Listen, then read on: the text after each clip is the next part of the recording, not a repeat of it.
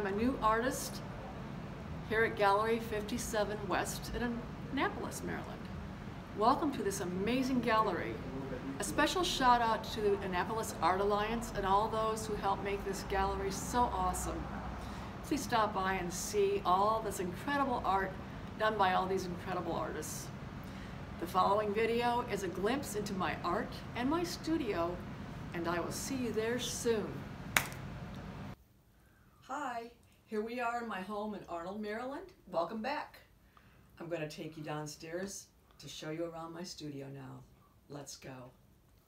Well, here we are. This is my studio, and this area here is where I keep all my supplies, my canvases, some of the art that I'm working on. As you can see, I have frames over here, canvases, paper storage, and this is where I keep everything. All the supplies I need for my art. And let's go on in. So here we are in my working studio area, the place where I do most of my artwork. And as you can see, it's filled with art. I have things from years of painting and collages and teaching art. And there you can see my 4 beautiful windows that look out into my backyard and give me a lot of natural light. And more works of art that I've done in various stages of printmaking and pastels and watercolor and various mixed medias over the years. It's just a lot of stuff. So let's now get to work. So here's my working table, and it's time to go to work. So now I'd like to show you the process of how I created this painting of the heron, which is available at Gallery 57 West, also in print. So let's get started. I would first find the center of my canvas, and after that I would draw a vertical and a horizontal line, and that will get me centered. Then I'll next take a piece of tracing paper and a compass and go ahead and draw in my circle for the mandala and framework, which is a matter of personal choice, however you want to show that. After that, I'll just take it and trace it onto my canvas. So that's completed, and there you go. We're going to start with the background.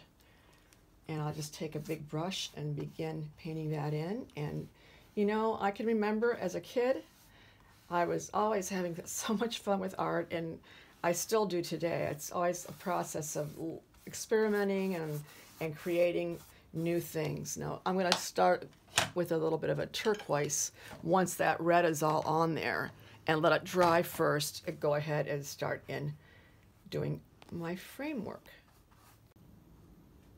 Now that we have the background completed and filled in, I get to start with my favorite part, which is the embellishments and the decorative patterning and stenciling and layering other things onto it. So I love this stage of it, and I get my inspiration from Gustav Klimt. And my work as a faux finisher. So I've done a lot of these textured backgrounds. I love the triptychs and the symbolism of the sacred yantra and mandala in art. It kind of creates a beautiful framework for my work. And when I get to this stage of the painting, I let my intuition and spirit guide my brushes, and this is where I really let my creativity flow.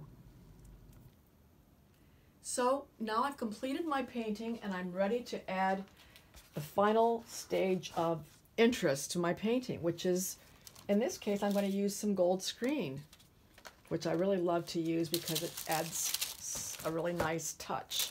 So I'm going to use my tracing paper and lay my gold screen over it and use a Sharpie to outline. All right. And then once we've done that, we want to take some glue. I use Eileen's tacky glue. It sticks, makes everything stick really nicely. And I stick that on there. And once I've done that, then I have something that looks similar to this, which creates a beautiful framework for whatever art and symbolism you'd like to use. And here are some of my examples, my recent examples of some things that I've begun, and some that are finished, of the yantras and mandalas. And so now you're ready to create your own little mandala. Thank you for watching my video, and I hope to see you at Gallery 57 West. Bye.